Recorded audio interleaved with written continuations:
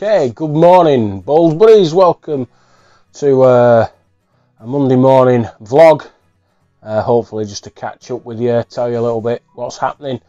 If it goes well, probably do this every week, a Monday morning catch up. Oh yeah, let's have a quick chat about the channel. It's doing really well. The amount of traffic that we're getting is fantastic. 50,000 views in the last 28 days. We're just short of 800 subscribers. Just need a last push to get over to that 1,000. Hopefully, fingers crossed, should have a set of bowls to give away as a prize. So when we get to 1,000 subscribers, I'll make another video, ask for comments, and everyone that comments will go into the prize draw, get a set of bowls, which is nice. Everyone likes a freebie.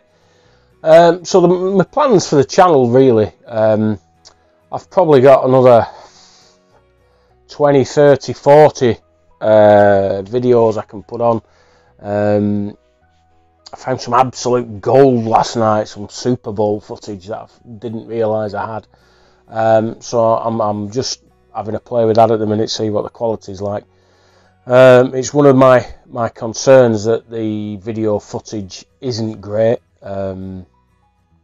You've got to remember that these videos are 30 odd years old, and even finding the equipment to play them on is getting tricky. Some of these tapes need a bit of TLC, and it's hard to get them to any watchable quality. I've probably got 5 tapes with 3 hours of footage on each that's just totally unwatchable, which is a real shame, because I think you'd love some of it. Of course, I've got Noel Burrows, who's going to lend me the crown jewels, if you will, of Bowls videos, the footage of when he won the Super Bowl against David Bryant back in the 80s. He messaged me earlier in the lockdown saying that he would post them up to me, and then he had second thoughts and didn't want to lose them, so he's hoping that when lockdown eases a little bit, he'll be able to get up with them, and he'll probably stay overnight while I'm doing it, knowing Noel.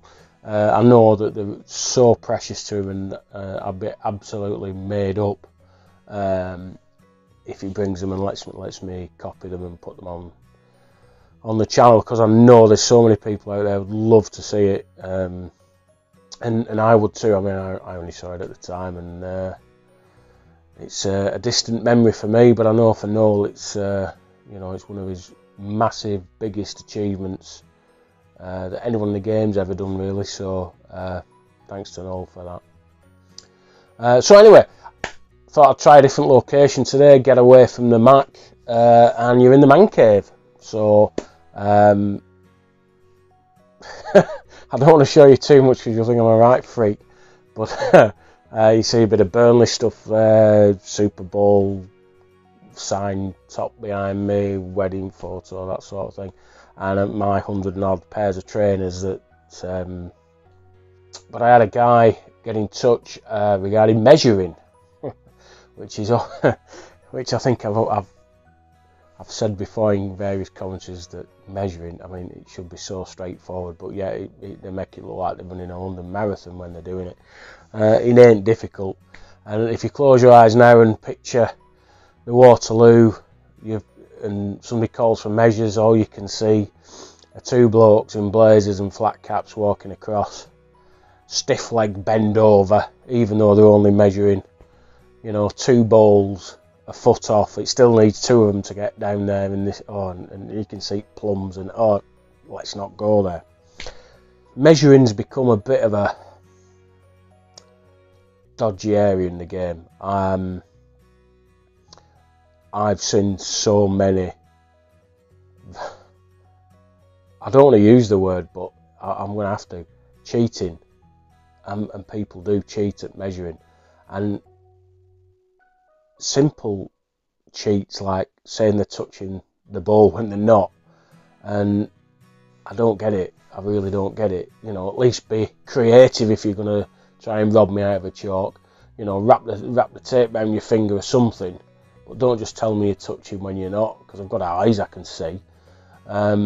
and things like leaving your thumb on the measuring box, and it just comes in a little bit after you've measured, you know, and it all stinks to me. And there's a lot of people out there do it. You see it now. You walk on the green to measure. Oh, measure mine first, because there's this perceived advantage from measuring first, and there shouldn't be any advantage measuring first to second. And for me, the simple solution is, for anything less than a yard, you use those telescopic measures that look like a car aerial. You just cannot go wrong with them. They're brilliant. I've got a set, and you can measure yourself on your own. You can feel the jack and the ball with either end, and there's no room for cheating. There's no room for error, and you don't need two blokes doing it. You don't need, you know, with jittery hands and all the rest of it. The players can do it. It's so straightforward. Of course, over a metre it's a bit different, and you know, really you don't get a lot of tight measures over the metre. But you still get these problems with the measure. I've only got a very old set of measures. These are from the 1940s, but it's exactly the same principle. There's a little button, and you press it, and you pull the end out, and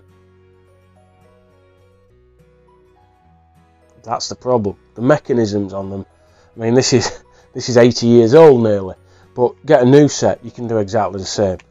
No good. I've got a set of these. The way it's bitter. I used to love these. These are fantastic. And all you do, you put your thumb on. And, you know, they're not bad. They're not bad. I can work with them, but they're a lot easier to cheat with, of course. So, measuring. Don't like it. Grey area. Too much messing about going on. They've brought out some new measures now with bits of plastic on. If you use them properly, yeah, fantastic. They work great. What if you don't use them properly? I know there's some laser measures that again are supposed to be good, but you need something to stand in front of the ball so there's a flat surface, otherwise the laser goes off at an angle.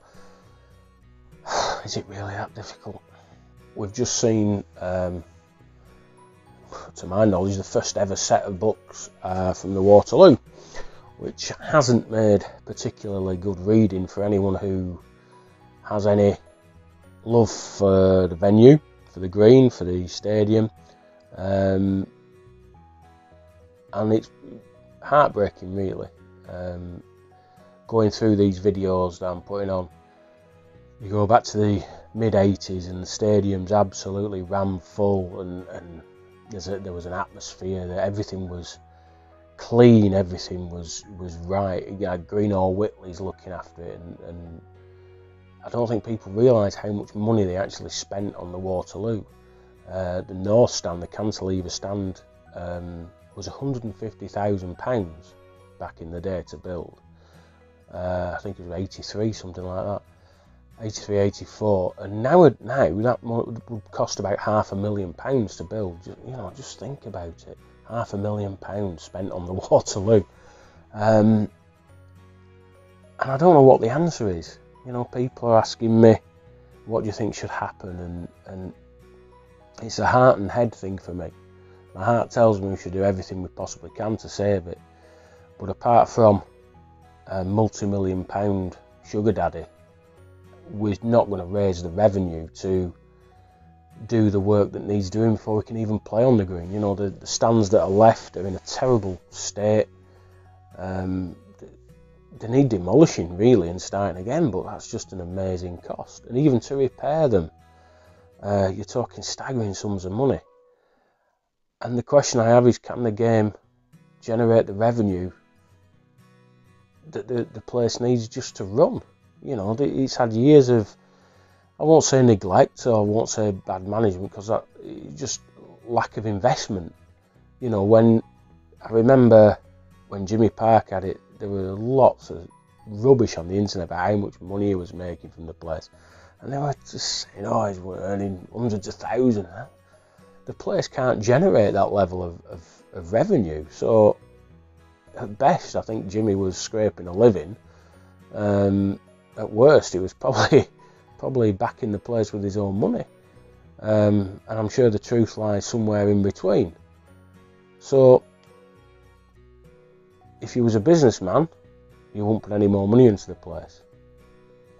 If you were a bowler, you'd do everything you can to save it. It's a worry because, you know, I won't say the game's gone if the Waterloo goes, because I don't believe that. I think it will be an incredibly sad day if the Waterloo went. But when the BCGBA are adamant they're going to take the Champ of Champs to Heaton Park, all that leaves is the Waterloo, the main Waterloo competition, as the main earner for the venue. And you ain't getting 3,000 there anymore. You know, just do a back of the fag packet calculation. Maybe there's 1,500 go. Maybe on average they spend, alright, they spend 20 quid. 1,500, 20 quid. Might spend another tenner when they're there. It's not a lot of money. And that is the main event they've got to make the money from, to pay for the rent for the rest of the year.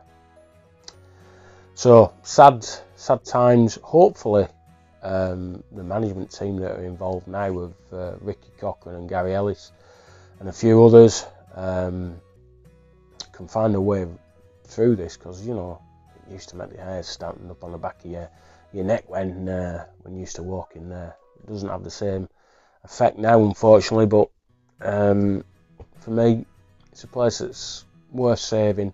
Whether we can do it or not is another matter. I know that financially I can't give a lot of help, but I've certainly volunteered if there's any work needs doing there. I'm there as soon as, you know, we're allowed to travel about again. I can use a paintbrush, I can use a drill, I can just about use a saw. So I think I'm going to wrap it up there, and I'll go away and edit this together. Big thanks again to Chris Easton for all the help he's done with the various graphics and things. I hope you're liking the channel. I'd love some feedback. I'll put the email up again, so you can get me there. You can get me on Facebook, you can get me on YouTube. Leave a comment, I always get that. Don't forget to subscribe, click the button, ring the bell if you want notifications, and you will get a little email every time there's a new video comes up. There will be a lot of things coming up.